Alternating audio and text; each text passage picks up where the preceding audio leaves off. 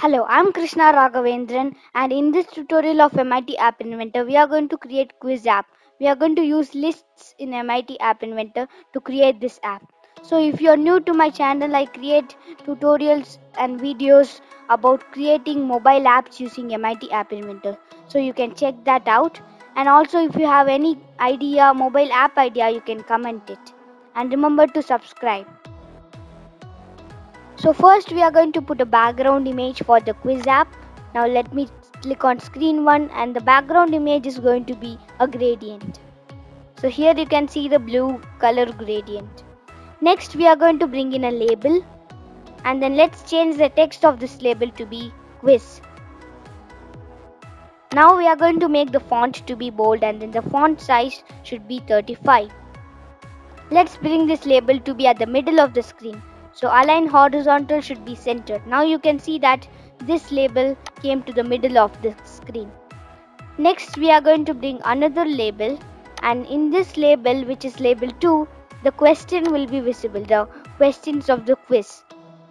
So first we are going to increase the font size to be 25 and then let's erase all the text from this label because we will write the text in the block section when we are deciding the questions. Next we are going to give a spacing between this label and then label 2 in which the question will be visible. So to give a spacing, I am going to bring in a label. It should be at the middle of this label and then label 2. Now let's erase all the text from this label, label 3. Now we are going to put the height of this label 3 to be 30%. Now you can see that the label 2 came at the middle of the screen because we have the label 3 has occupied 30% of the screen. Now in this label 2 we are going to show the question. So let's rename this label 2 so that we can understand better in the blocks section. I'm going to rename it to be question. So here the question is going to be visible. Now I have renamed it. Next we are going to bring in a text box. So in this text box they will type the answer. So first they'll see the question in this label and then they'll type the answer in text box 1. Next let's bring us a button. Let's change the text of the button to be submit. So after they attempt a question, after they write the answer in this question, they will click on this button to submit the question and then it will show if whether it is correct or wrong. Now let's make the font to be bold and then the font size should be 20. Now I'm going to put the background color of this to be orange. Now we are going to bring another button. So let's just duplicate this button 2. Now in this button let's change the text to be next. So after they submit a question, then they will click on this button, button 2, to go to the next question. Now we are going to, let's go to layout and from here we are going to bring horizontal arrangement. Let's put the width of this to be fill parent. Now inside this horizontal arrangement, we are going to put the submit button and then the next button. Now we are going to bring both of these buttons to be at the middle. So let's click on the horizontal alignment and here I am going to put align horizontal to be center. Now you can see that both of the buttons came to the middle. Now let's go to the user interface and from here we are going to bring in two labels. So in the first label, which is label 4, we are going to put the text to be correct. And in this label, in label 5, the text is going to be wrong. Now if they attempt a question correctly, if the answer is correct, then this label will be visible. And if the answer is wrong, which they have typed in this text box, this label will be visible, the wrong label. Now let's make the font to be bold for both of them. Let's increase the font size to be 25 and then I'm going to put the text color of this to be green. Now let's do the same thing for wrong. I'm going to increase the font size to be 25 and then the text color is going to be red. Now we have finished making both of these labels. Let's rename them so that we can understand it better in the blocks section. So I'm going to rename this correct. and label 5, which is the wrong label, should be renamed wrong. Let me rename it again because the spelling is wrong. Yeah, now it's correct, wrong. So now we have renamed both the labels. We are going to make this invisible because it should be visible only after they click on the submit button. Now let's click on this text box in which they will type the answer of the question, and let's change the hint to be answer. Now let's go to the blocks section. So first we are going to create 3 variables. So let's bring this initialize global name to this block, and let's rename the variable to be question list. So here we are going to put all the questions in a list. So to put a list, we are going to bring this block, make a list. And now here we are going to put all the list of questions. So I'm going to put only 3 questions in this tutorial, but you can put how much ever you want. So if you are going to put 3 questions, then you need 3 items like this. Now you can see that here you can put the 3 questions. Now let me go to text and let me start typing the first question. So I'm going to do a quiz on the solar system and the planets. So the first question is going to be, what is the largest planet in the solar system? Like that, I'm going to do 3 questions. So now you can see that I have finished typing the 3 questions. Now we are going to create another variable. So let's just duplicate this variable and let's change the name of this to be answer list. So here we are going to type the answers for each question. So for the first question, what is the largest planet in the solar system? The answer is Jupiter. So let me type it here. And then for the second question, it is Mercury. The third question answer is 8. There are 8 planets. Now we have finished making the question list in which there are the questions, and then the answer list in which there are the answers for each questions. Next we are going to create another variable. The name of this variable is going to be question number. Question number. So here we are going to find the question number. So at the start of the quiz, the question number is going to be 1 as the default. So now we are going to bring when screen 1 is initializing, which means that the app is opening. We are going to show the first question. So we will show it in this label, the question label. So here we have set question.text2. To show the question, we are going to bring it from this list, questions list. So we are going to show the first question, which is this question. So to do that, let's go to lists, and here we have select list item. So the list is going to be the question list because it should pick out the questions and it should show the questions in this label, and then the index is going to be question number. So if the question number is 1, then it will find index 1. So this is the index 1. So the first question is, what is the largest planet in the solar system? So it will show this question in this label, question label. Next we are going to bring in when button 1 is clicked. So button 1 is the submit button, this button. So after they type their answer in this text box, they will click on this button to submit, and then it should show whether it is correct or wrong. So we are going to use these labels. Here we are going to use an if condition, if and else condition. So first we are going to see if the text box 1.text is equal to the answer. So to do that, let's go to math, and here we have the equal to operator. So let's go to text box 1, and here we have text box 1.text. So the answer which they have typed in text box is equal to the correct answer. So how can we find the correct answer? we have saved the answers in this list. So we are going to use this list to find the correct answer. Let's duplicate this. So it will select the list item from the list. Now the list is going to be the answer list, and then the index is going to be question number. So in the answer list, now the question number is 1. So in the answer list, it will find the first index, which is Jupiter.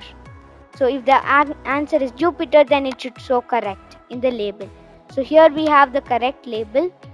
So set correct dot text to, here I'm going to put it to be, I think we should put correct dot visible. So we are going to make this visible.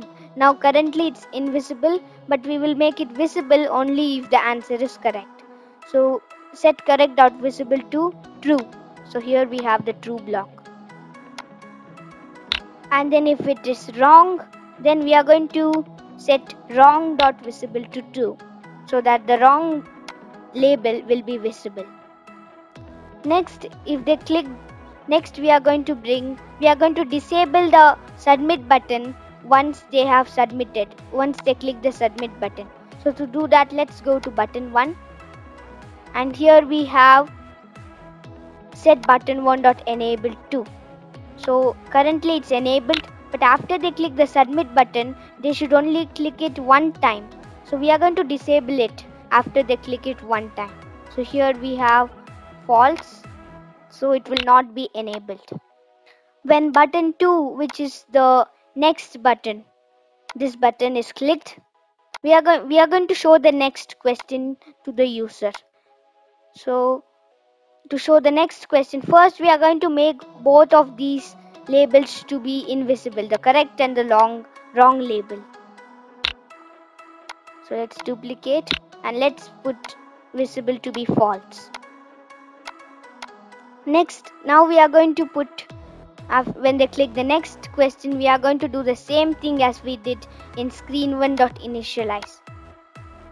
It should show the next question, but we need to increment this variable, the question number variable. So let's go to, here we have set this block, set question number 2. We are going to increment it. We will add 1. So now currently it's question number 1. When they click on the next button, we will add 1 to this variable, so that it becomes 2. So that the question number 2, which is this question, will be visible in the label. So now let's put set question number 2. Here we have the addition operator. We are going to add 1. We will get the question number and then plus 1.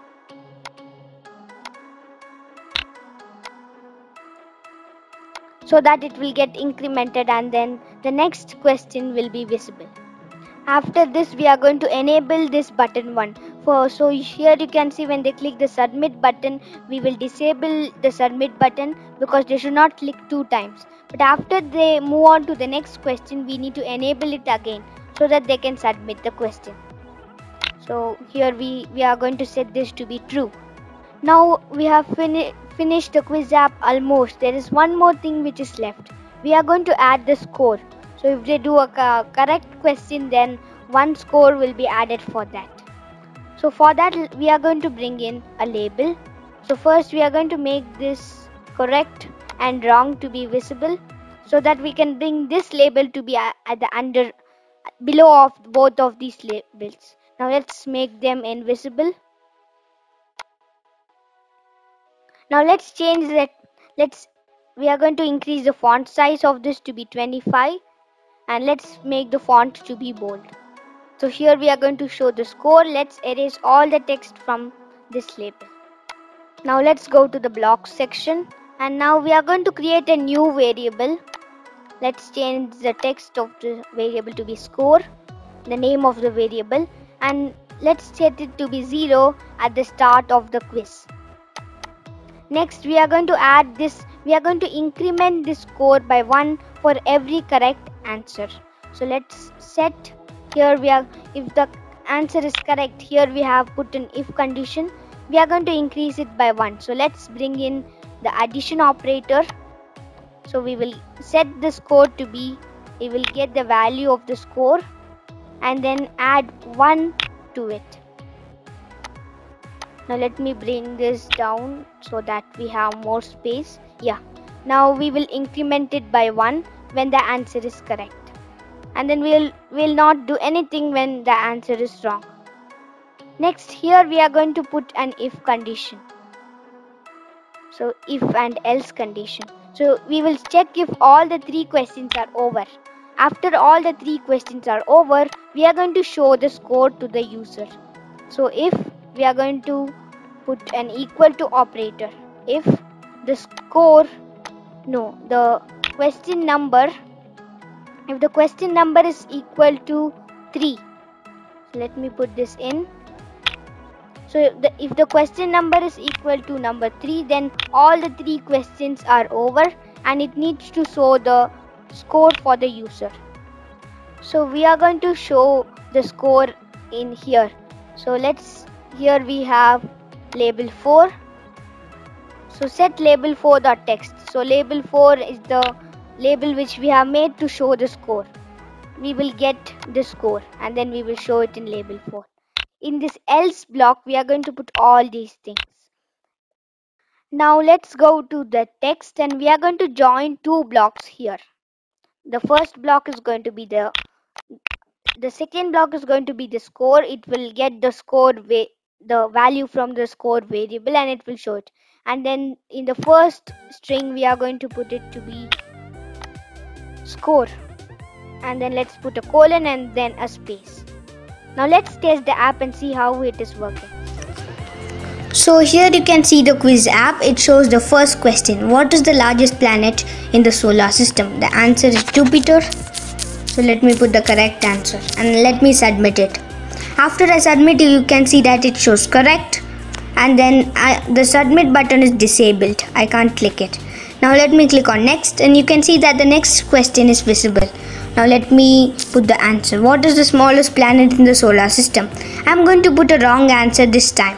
So let me put it to be Saturn. The correct answer is Mercury, but I'm going to put Saturn and let me submit. You can see that it shows wrong. Now let me go to the next question, third question. How many planets are there in the solar system? The answer is 8. So this time I'm going to put it to be correct. You can see that it shows correct. Next, and you can see that it shows the score, which is 2, because I have answered 2 questions correctly out of the 3 questions. So you can add more questions.